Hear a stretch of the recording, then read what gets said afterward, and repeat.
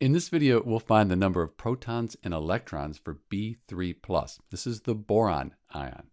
Before we find the boron ion here, let's find neutral boron. We know it's neutral because there's no negative or positive sign after the symbol. So here on the periodic table, when I look at boron, it has an atomic number of 5.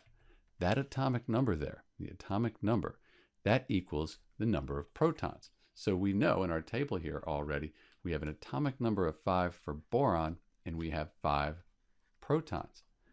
When we look at atoms and ions here, the atomic number, that's going to be the same for boron or the boron ion. And that's what makes boron boron. It has 5 protons. The thing that will be different, though, between the ion and the atom, the electrons, they're going to be different. So let's figure that out. So to find the number of electrons, we need to realize when we have this neutral atom here, this neutral boron, that the number of electrons, that's going to be equal to the number of protons. So here we have 5 protons. We're going to have 5 electrons for this neutral boron atom. So we said for the ion, the thing that's going to be different, that's the number of electrons. When we have this 3+ here, what that means is we've lost 3 negative charges. If you lose negative charges, you become positive. So we've lost 3 electrons, 3 negative charges. So 5 minus 3, that'll give us 2 electrons. So this boron ion, it only has 2 electrons. Let's take a look at a simulation and see why that is.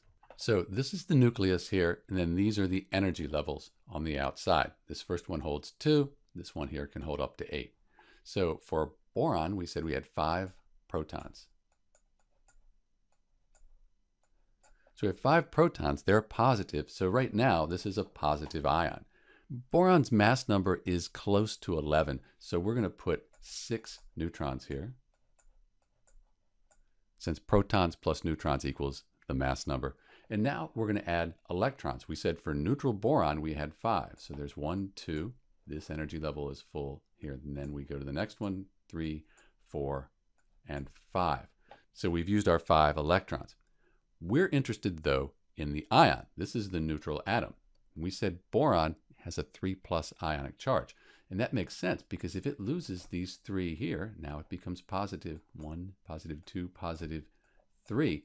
Now this is the highest energy level and it's full. That's very stable. So that's why boron has a 3+ ionic charge. Back to our table, we found the number of protons for both boron and the boron ion, 5, same as the atomic number, but the electrons, that's different. Neutral boron has 5, and then the ion would have 2.